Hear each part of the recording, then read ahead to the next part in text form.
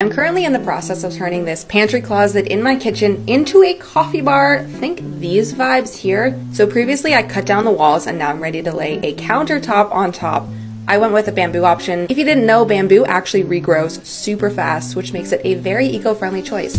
You guys want to see what I just got on Marketplace, which upon finding made me realize this is my dream tile for the space. Can you picture it? Not yet? That's okay, I'm gonna convince you. All right, I've committed. Oh, it's cute. This tile is called Kit Kat tile, which you will see why when it's finished. I got this off Marketplace. Yes, I did. $300 for all 4 boxes, and I looked it up. This retails for well over $1,000 if you bought it new. This is the completed tile wall. It's looking so good. Stay tuned for part 3 because I have some gorgeous thrifted pieces that are going in this space.